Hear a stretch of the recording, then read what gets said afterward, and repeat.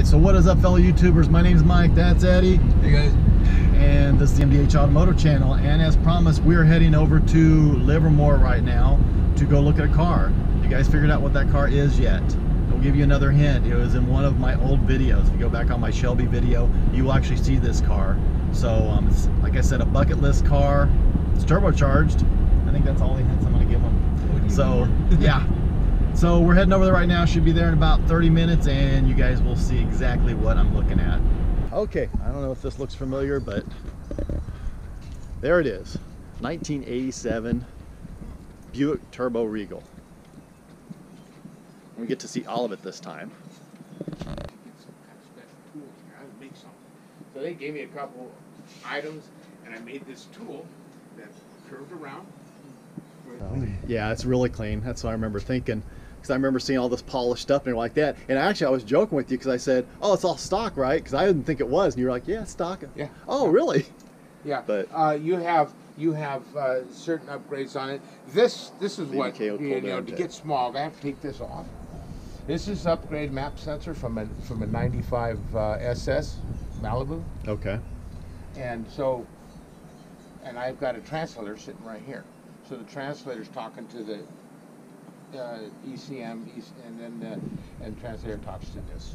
Because he can impound your car if you don't have that. That's right. So this is just yes, okay, fine. You dicks, I'm going to put this on there just because you guys are just pains in the ass. And that's all same brand. That's all they're going to basically look at. That's right. I always like these kind of wheels too. Yeah. He's got the other wheels that I'll have to show you a picture. He sent me a picture. Yeah, it looks really good too. I mean, I like these, but they're like the GNX. That's why I switch them. I'll put them on. Different look for a while, then I'll switch them back. Different look. Well, yeah. You said this thing's got what, like, it's under 40,000 miles. You said, right? 39. 39.2. So just a little past broken in.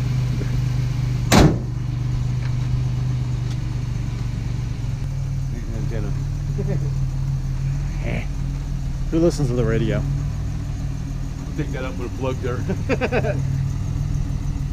All right, now I can actually walk around it. Yep.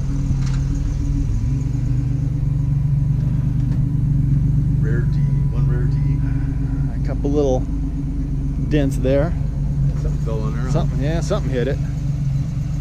That's not anything major though. No creases really in it. No. Yeah, I was in the garage. Something fell over here, and I was like, shit.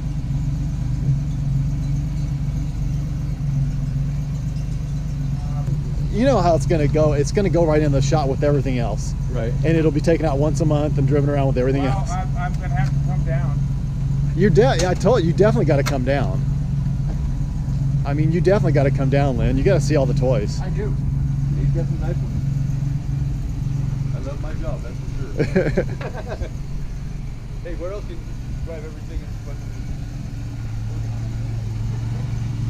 in? Yeah, she's pretty. Got a few little dings and dents that could probably be knocked out, but I mean, overall, man, it's typical 80s paint. But it's clean. Oh, you get to see, got a video with the Camaro. Now this one here, look at this. That's as rare as it could be. God, I'm getting too old. Oh yeah, the differential cover. Yeah, yeah. And you looked underneath there, and Do you get underneath here with a brush or something? I don't even see dirt under here. It's clean. This guy's serious about his cars. He's No kidding. he's That thing's spotless underneath. It really is. Okay, let's see here. Oh yeah. You guys can see, but this thing is like really clean. Oh, that little The window paper or whatever? no, that one little is tack. just telling you what they put it in here Oh, okay. for your cigarettes. Okay. North Unit Cushion Room on night shift at Flint Assembly Plant, Flint, Michigan. This seat was made at the North Unit Cushion Room on night shift at the Flint Assembly Plant. That's kind of cool. Yeah. Oh yeah. And now in Grand Nationals and T-types, we have it on the call on down here. Console, yeah. So I know some of them came with a bench seat, some of them have this like console system. Yes, this one here has this, which is super rare, super rare. You can tell though that the sun, when I park this, everything gets blanketed. Everything that back there gets blanketed. You don't have to do it if you got in your my shop. Yeah, you won't have to do that, but everything gets blanketed. It's the way it's supposed to be. Okay. It's the way I treat them. That's the way it will be. It's why it looks like it looks. Yep. And I never go ahead and run this guy and have any Yahoo fun until my temps up. There you go. This is Scan Master. Scan Master can tell you everything about this engine, what's going on, how it's going on. You got here, it's your AF, and I can get off. This is your battery voltage. That's your Integra, which is exactly where it's supposed to be. Here's the BL I was telling you about. Now it's at 121, perfect. Okay. All right, miles an hour, of course, for nothing there. That's the your coolant, 162, and your revs, your TPS, 144. See, I told you 44 and 42. IAC 61, perfect. This is counts. It'll just count through the whole thing for you. Okay. But this is mal codes. It'll give you mal codes. There you are. Cool. We get a lot of information right off that. Oh yeah, that's where you have to have that. I like that sound. I like that that blow off.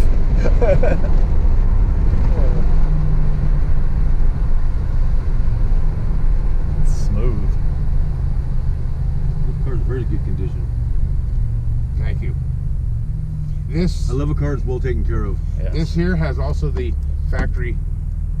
Oh wow! Look at that. That's cool.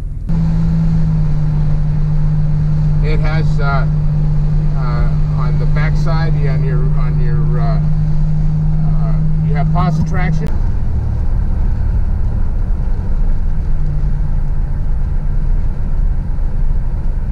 And I always, if I'm in a situation, I could drop it into low, but I'd much rather just leave it in drive, and it does its own thing. Right. On the boost. There's your boost gauges and your RPM. Okay.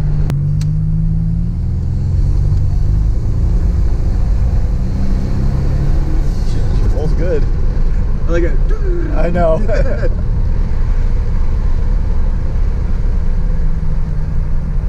can sit back here and you can.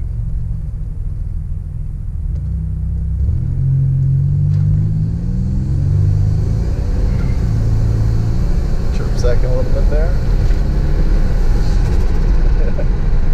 Chirps are going into second. Yep. We've definitely got some good strong pull. Oh yeah.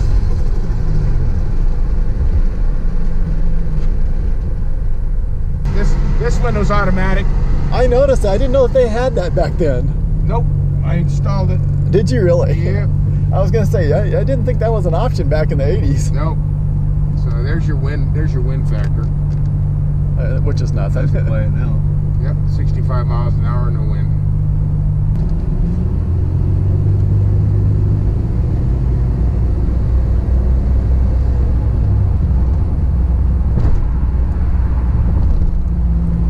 It pulls good. Yeah. I mean, it really That does. feels good.